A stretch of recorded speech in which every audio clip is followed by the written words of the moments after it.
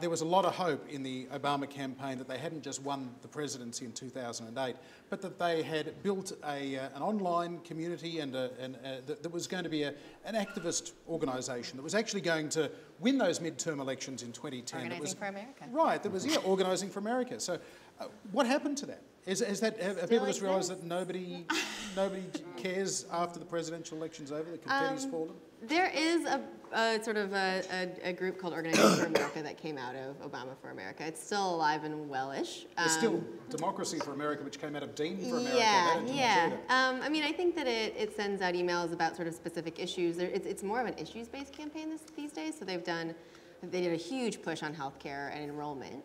So healthcare enrollment was a really big thing for them. They've done some on environmental issues. But it's interesting, they've taken on much more of a issues-based than a candidate-based focus. I think it has become much more about supporting Obama and his agenda. This comes back to what I was saying on the actual show about Sanders. Like, I've become very cynical over the years of hearing people go, oh yeah, we got a big grassroots campaign.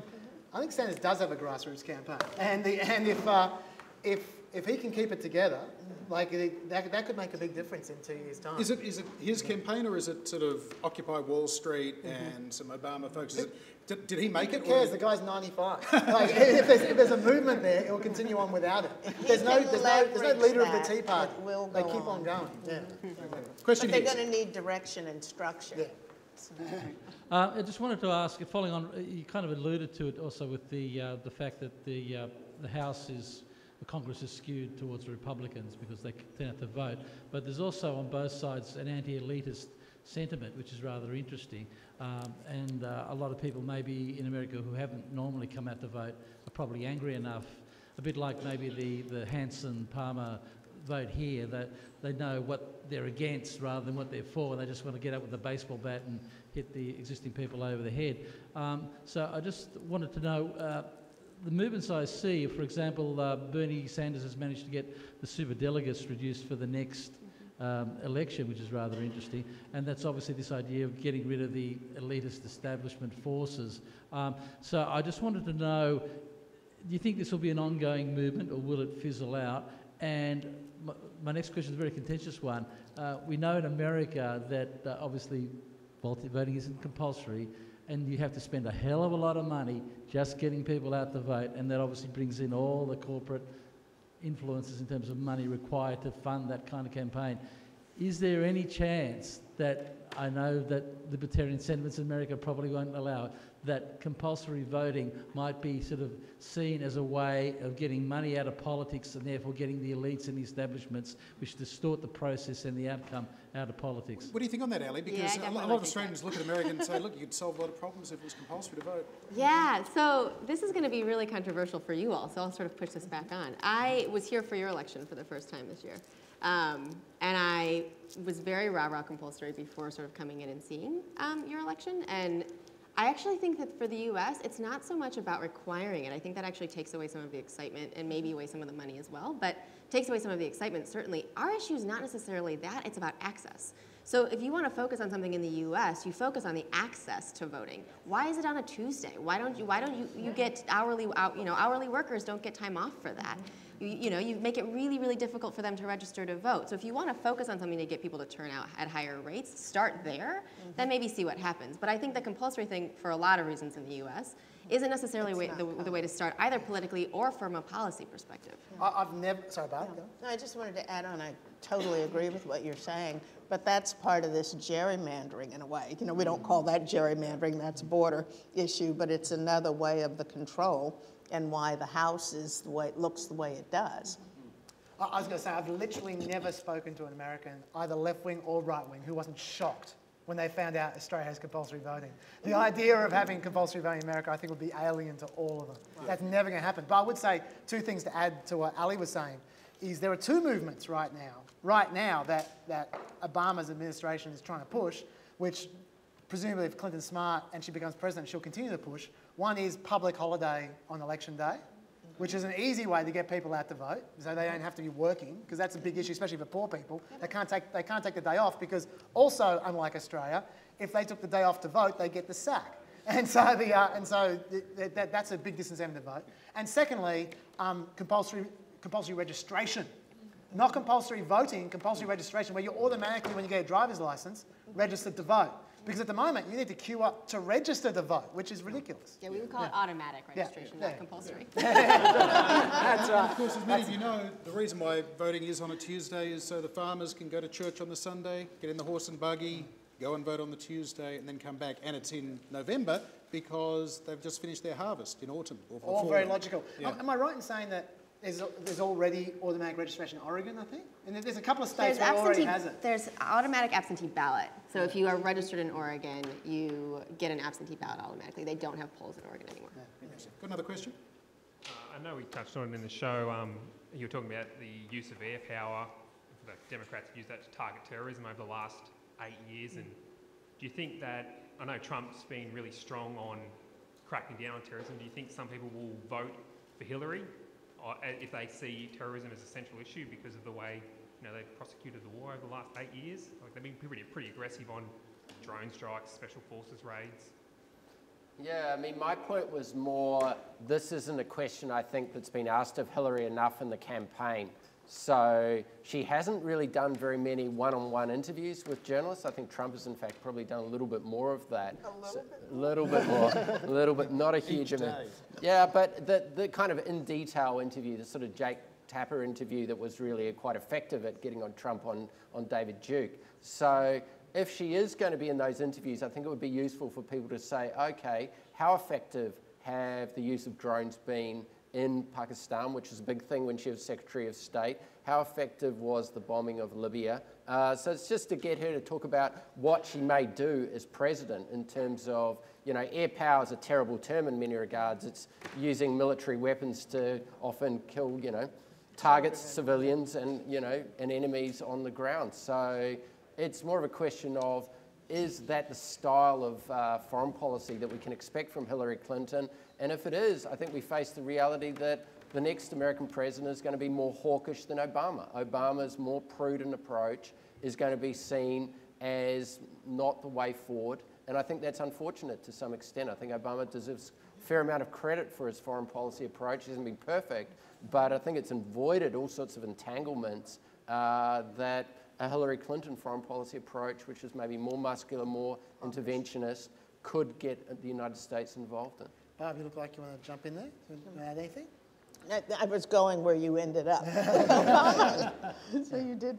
Yeah, I was going to say that that I think Obama likes to not talk about drones so much, and the reason for that is because obviously the left-wing base isn't happy about the collateral damage which happened, which there's a fair amount of, and also there's all kinds of civil liberties issues about the due process before they decide who's going to get killed and who isn't going to get killed, because there's some rather loose definitions of what an enemy combatant is, for instance, which is actually on the note that Brendan was just saying.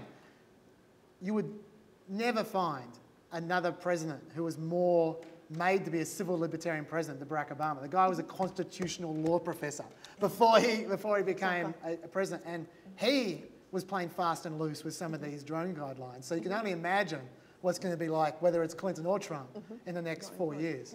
Yeah. And the other side of it is, or not other side, but in addition to, at this stage in the game, his hands are clean in terms of war. He's been pulling people out, not putting any more of our young men and women into harm's way. A few more did go back over last month.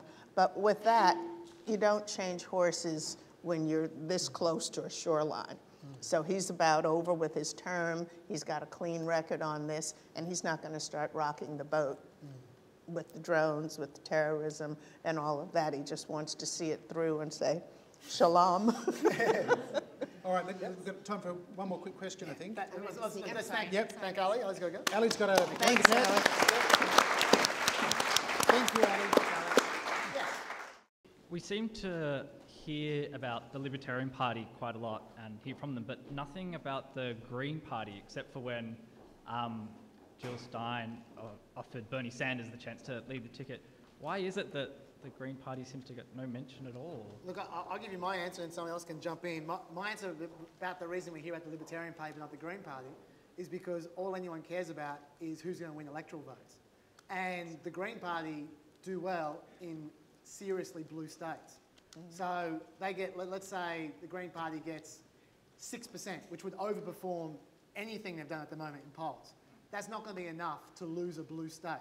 So the odds that they will affect the election by having a blue state turn red is basically zero. So for that reason, all the press care about is who's going to win the election, where the electoral votes, so they don't talk about them. Whereas the Libertarians, it actually potentially could turn a red state blue or a blue state red. Purple at least. Yeah, that's right. Gary Johnson gets 10% in Connecticut, and that could cost Trump cost. that state. Or Colorado. Colorado is a purple state where Libertarians do well. New Mexico as well. Yeah, so Libertarians actually might affect the actual election outcome. I think that's the reason why.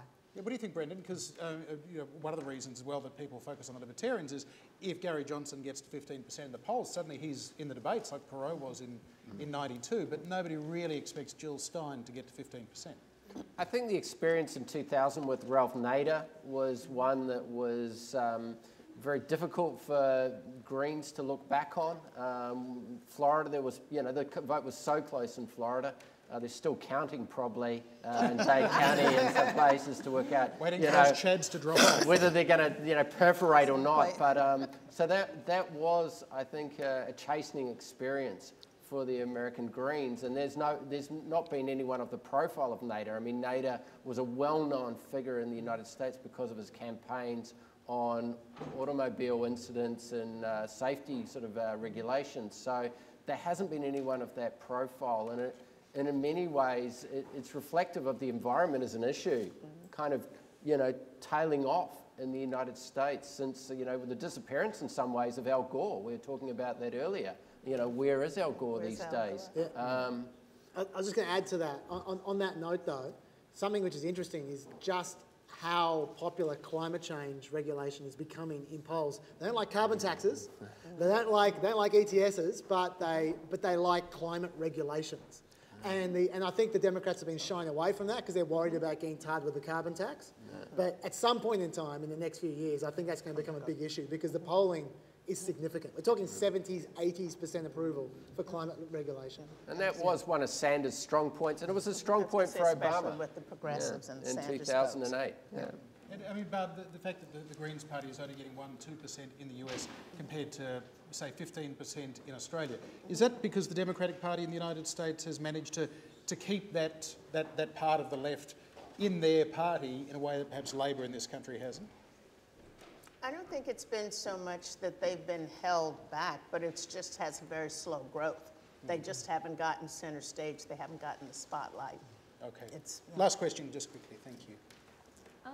So I was thinking about what the Democrats have done over the past few years where they've attempted to raise minimum wage and they brought in Obamacare and they have done a lot of what is known as left-wing, policy. So I can't help but wonder, how important is Bernie Sanders really? Weren't the Democrats already following that path anyway? I mean, would they have gone down that route regardless of Bernie Sanders popping in on the election or not? I just can't help but feel like he's a little bit over-appreciated in a sense. Is Bernie getting too much credit, Brendan, for things like the minimum wage? Well, look at the inequality figures in the United States. Look at unemployment rates amongst African American men. So there are areas of clear weakness during the 8 or 7 and a bit years of the Obama presidency to say, look, inequality at the sort of extremes has probably increased as a president has talked about this issue quite a bit, but in kind of economic terms, it has got worse. So there are pockets of deep unemployment in the United States which have been very difficult to move. What has he exactly done on those issues? And even with middle class income has gone down in black communities, whereas for the country, the economy has gone up, but not when you start talking about pockets. It's a different play. Actually, I'll even go further than that. It's more than pockets because I saw some numbers. The top, if you take away the top 100 metropolitan areas in America, they still haven't crawled out of the jobs hole from the recession. They still haven't. Like the cities are going gangbusters, but outside the cities ain't going so well. You noticed how generic the conversation was around the increase in the improvements, in both Obama's speech and what Hillary has been saying in the last month or so, hanging on to the coattails of Obama, which she has to do. But they're spoken in very general, broad brush terms, not getting into the specifics. I was just going to say with the Bernie Sanders things, well, I'll give you some concrete things that Bernie Sanders has achieved. Clinton turned against the TPP, obviously because of Bernie Sanders, because she was definitely gunning that way before Bernie Sanders came along. Keystone Pipeline, Clinton turned because of Bernie Sanders. Public option, Barack Obama has embraced when he specifically excluded it during the Obamacare discussions because of Bernie Sanders. Now, I'm not saying Bernie Sanders has achieved everything. People watch this show know I'm no Bernie fan. But the fact is that there have definitely been some moves in the Democrat Party because of Bernie Sanders, and people are trying to go with him. And I'd say in particular, sorry, to just jump in, I was going to say, in particular, the thing we were talking before about the mayors and the midterms and all that kind of stuff, if Bernie follows through on that, that's going to be huge, because Hillary Clinton doesn't achieve a minimum wage increase. It's mayors and governors, and it's everyone. And if you haven't noticed, which you might not know, because it doesn't get much publicity, the Republicans dominate state parliament. They dominate the governorships, they dominate state congresses, and that's where the change happens. Right. Well, we are out of time for this question and answer session. It's going to be put up on the US Studies Centre website. You'll also find lots of good information there. If your passion is American politics, you might want to check out some of the courses they've got, one of which I'm teaching, one of which Brendan teaches, many of which Brendan teaches. Would you thank our panellists, Bob Heineback and Brendan O'Connor, in absentia, Bruce Wolpe and Ali Sutton. And thank you all very much for coming along. We really appreciate it.